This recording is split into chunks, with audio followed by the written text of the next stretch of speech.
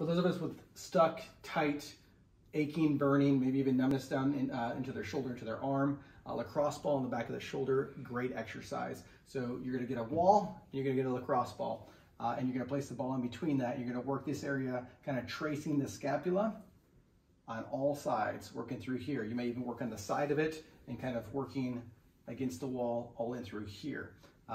Miguel, go ahead and demonstrate that for us. So we can go up and down like you're squatting, or if the squatting is too much, you can also get the arm going